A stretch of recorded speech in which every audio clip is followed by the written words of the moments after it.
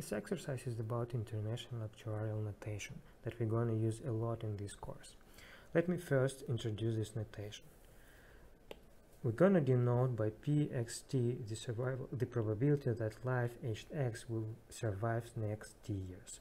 We're going to denote by qxt the probability that life aged x will die within next t years. We're also going to define the deferred mortality probability, that is, the life aged x survives first few years and dies within subsequent t years. Also, if we are talking about the probability of survival within next year or probability of dying within next year, we will drop the left superscript in these notations. In this exercise, we are given with four quantities. The first one says that the probability that life aged x will survive next year is equal 0.99.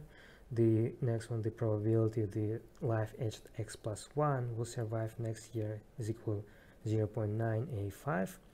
The probability that life aged x plus 1 will survive the next 3 years is equal 0.95.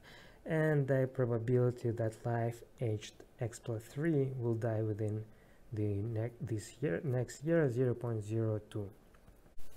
In the first part of this exercise, we are asked to find the probability that life aged x plus 3 will survive next year, and this is equal to 1 minus the probability that life aged x plus 3 will die within next year, because these two events are complementary.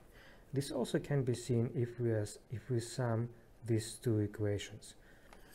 And of course this probability, because we know this quantity qx plus 3, then this probability is equal 0.98.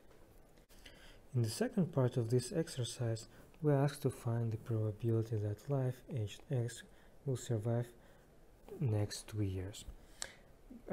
Before we proceed with this exercise, we recall that the probability that life aged x will survive t plus u years can be decomposed as the product of two probabilities.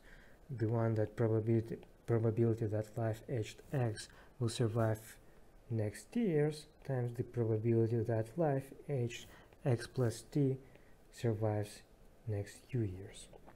If we apply this equation to our question, then we can write this as a product of probability of life aged x surviving next year times the probability that life aged x plus 1 surviving also 1 year. We know both of these two quantities, and when we multiply them, we obtain the answer, which is 0.97515. Next, we are asked to find the probability that life aged x plus 1 will survive next 2 years. We could also decompose this probability as we did in B, but unfortunately we don't know the probability for life aged x plus 2. But what we do know is the probabilities for lives aged x plus 1 and x plus 3.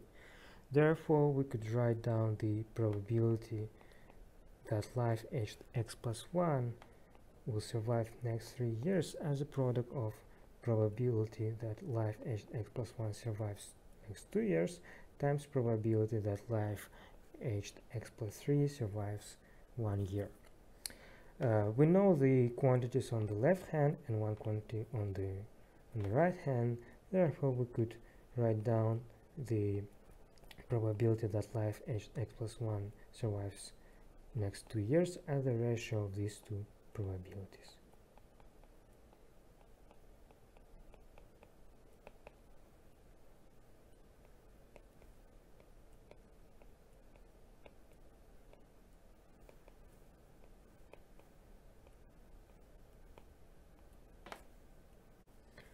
Next, we need to find the probability that life aged x survives next 3 years.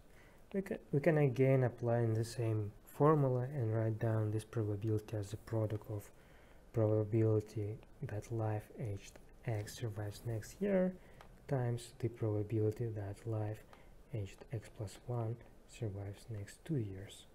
We know both of this quantity, and this product is approximately given by 0.959. Finally, we're asked to find the deferred probability qx12. That is the probability that life aged x will survive at least 1 year but will die in subsequent 2 years. Note that the deferred probabilities in general can be written as a product of two probabilities. Probability that life first survives, life aged x survives first u years, and times the probability that life aged x plus u dies in subsequent t years. If we apply this formula here, then we can write down this probability that as a product of probability life aged x surviving 1 year times probability that life aged x plus 1 dying within next 2 years. We don't know the second probability, but we can easily find it via its complement, and this is approximately 0.03. But note here that if we continue writing down this formula, we could write it as px minus px times probability x plus 1, 2.